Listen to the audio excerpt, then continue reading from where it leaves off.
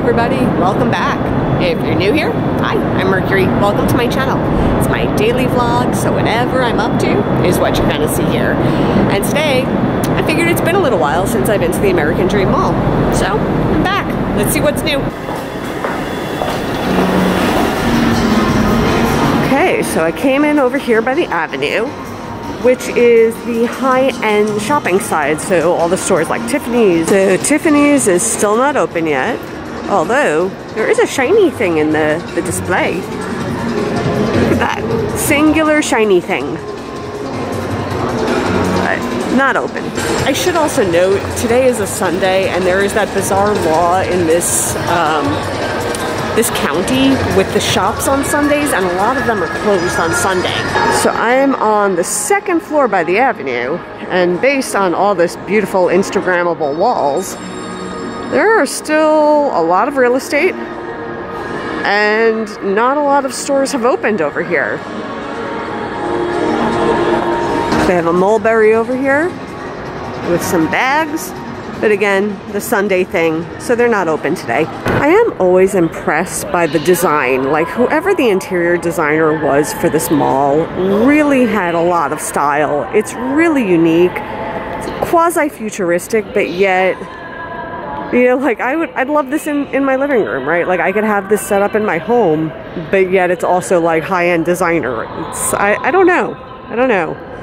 I really like it. And the anchor store at this mall is the Saks Fifth Avenue, which is all the way at the far end of the avenue. I know I've said this before, but these planters look like something out of a Tim Burton movie. I still think Delia Dietz probably designed these.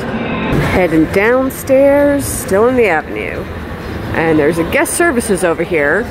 But all of the shops that I've passed, they've all been closed because of the Sunday rule. So again, as I'm walking around, you know, a lot of the stores are closed. It definitely confuses me why such a huge mall was built in a county where they're not allowed to operate most of their stores on Sundays. It's very strange to me. I don't know. But there is a store I do need to go to, and it is open. I need to pop into Lush.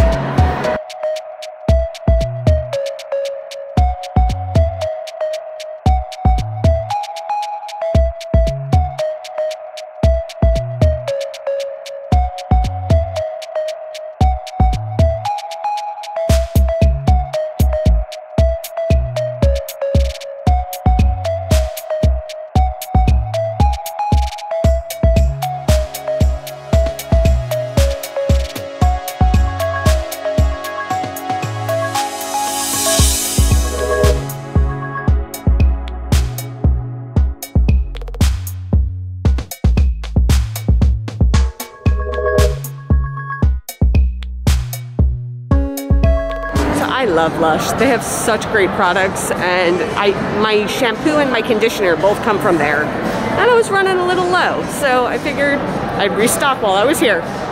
But yeah, I use a shampoo bar, so it doesn't come in a container, so it helps to reduce the waste, which I think is great.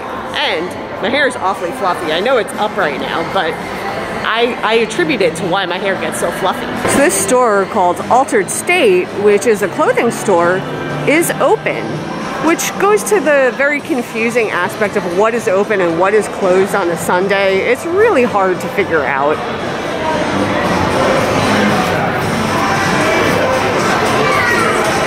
This booth, Ozpause, is balloons that walk.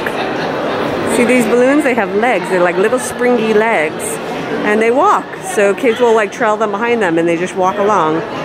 Oh, and that elephant is so cute. Look at the cute elephant. There are now classic 80s arcade style games. Look at this. Look at this, Donkey Kong. They have Donkey Kong. Oh, and Frogger. They have Frogger on here. It's like one of these multi-games, so it's like multiple games in one unit. Yeah. Donkey Kong, a Pac-Man, a Frogger, Centipede. Look at this. Dig Dug. It's Dig Dug. That makes me think I haven't been to one of those retro arcades in a little while. Maybe I should hit one of those up soon too. There were a couple in the area. I found something new. I can't have anything here, but I found something new.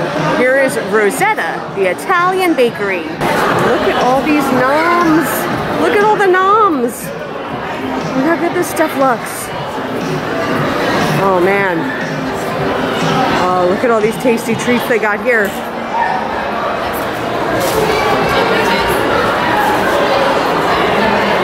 This is also a new store that opened. This is called Blue Whale, and it's a restaurant. And here's the menu. So they have all sorts of green teas, lemon teas. They have some taro and fruit balls, yogurt, Japanese ice cream, noodles and rice bowls. Look, this stuff looks really, really tasty. This is also new. This is the Coca-Cola Bubble. Okay, and it's got like all this Coca-Cola design. And it's just a seating area. There's just a Coke vending machine in there and a bunch of seating. So, it's a nice little calm place to chill for a little bit. This area was not open before, so this is over by Big Snow. So we are looking at the indoor skiing.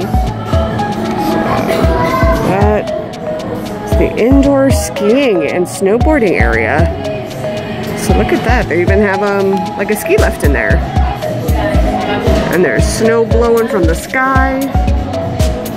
And then you go bopping down the hill. So apparently they're renovating and it's temporarily closed. But this would be where the skiing and snowboarding happen. And recently they set up the seating area and these huge windows so anybody could come and sit and watch. And there's now a coffee house, a coffee shop right here.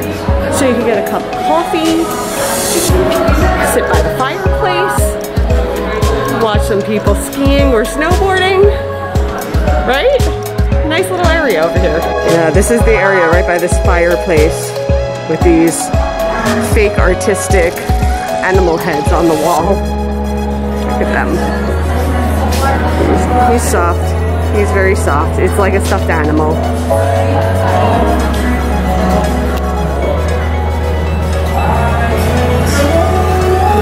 The garden is so pretty. It is all decked out for spring.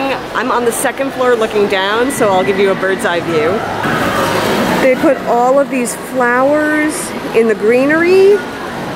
So you'll see all over the place these gigantic flowers. It is so pretty. And there's like swan topiaries inside the fountain made out of moss. Oh, it's quite lovely. Oh, and there's bunnies hanging out with the gnome over there. Yeah.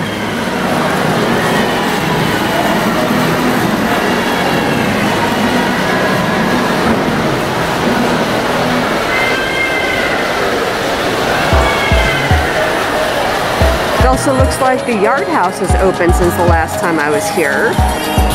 They got a menu posted over here, so let's take a look. We got all sorts of different appetizers. We got wings, pizzas, tacos, sandwiches, burgers. Got a little of everything on here. A little bit of everything. And this mysterious gold area with all the gold tinsel-like decoration is still blocked off. It is still a mystery. I still don't know what's going there. I would love to know. I've been wondering about this for a very, very, very long time. So the mystery continues. Then in this atrium area, there are little Instagram type photo ops. So you could pretend like you're surfing, having the ultimate daycation. There's also this little roller coaster photo op as well for that ultimate daycation. You could sit in there and pretend like you're on the roller coaster. This is new. It's called Make It 2, Sewing, Ceramics, Woodworking, Painting, Soap Making, and more. So it's like a whole DIY kind of place. And we now have a Starbucks. A Starbucks has officially opened since the last time I was here. So yay! Yay, Starbucks. Coffee, caffeine, yay! I found a Lego store. And it says, this is a new set.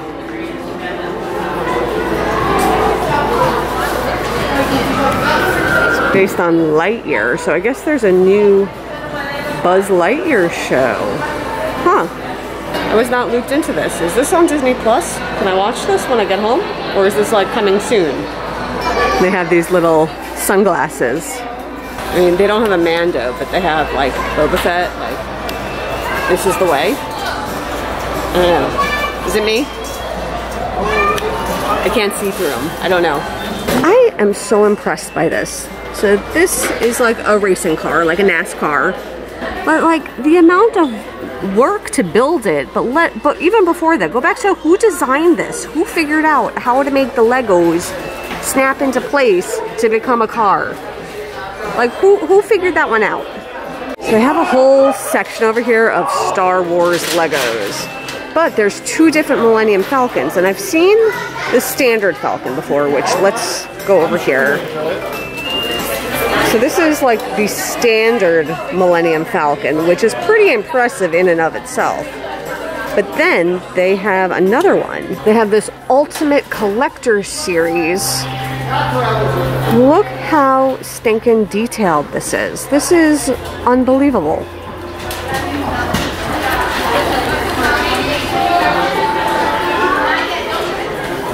You can like put them in the cockpit. To recreate Han hitting on Leia. Look at this, BB-8.